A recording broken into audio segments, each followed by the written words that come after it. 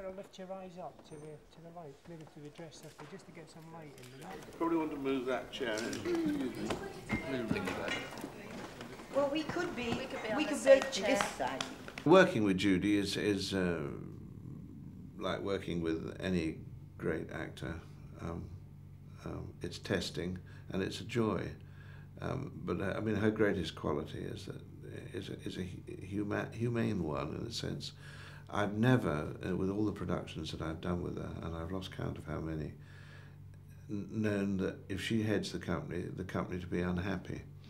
She's very generous, very warm, very hardworking, and very funny, and she leads the company wonderfully.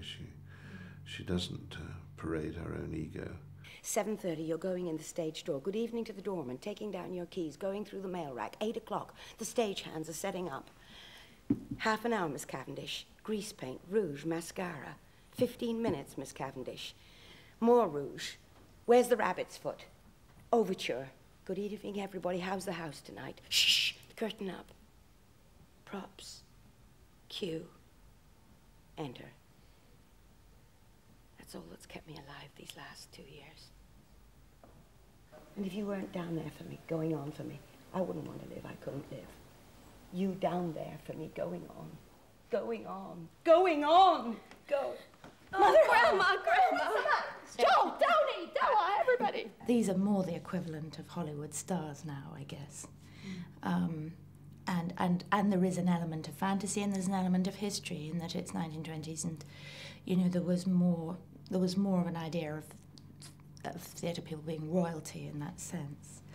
So the royal family catch is actually quite interesting because the sort of compulsion to keep the dynasty going and to behave in the right way as dictated by the matriarch, you know, is actually it's actually quite similar to how, you know, there are parallels with a royalty thing.